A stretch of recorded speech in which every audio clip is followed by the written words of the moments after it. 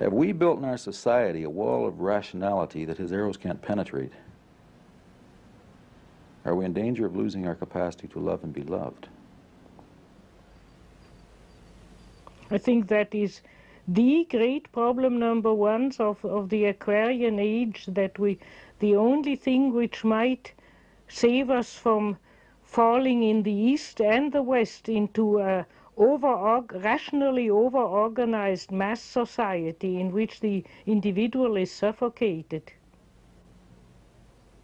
And we have those slogans now in politics: too much state, too much organization, and so on. So people are waking up to the fact of what is negative, that the computerizing of humanity, that having too many rules, rules are always impersonal, or they are for everybody. Everybody has to keep the rules and so on. All that massification which comes from the fact of overpopulation. It's not our fault. The overpopulation demands this organization, but that suffocates the individual.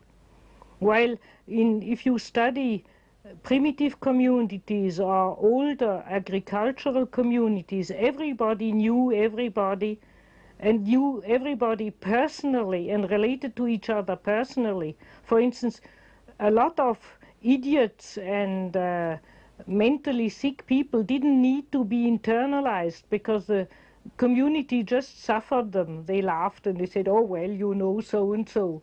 I even remember in a village I grew up, the first day we moved in, a man came and said, my father is a kleptoman and he steals everything. So if things are stolen from you, please don't go to the police, just come to me and I'll hand them back to you. So you see, the poor old man, kleptoman, didn't need to go to an asylum. Everybody knew his little fault and corrected it.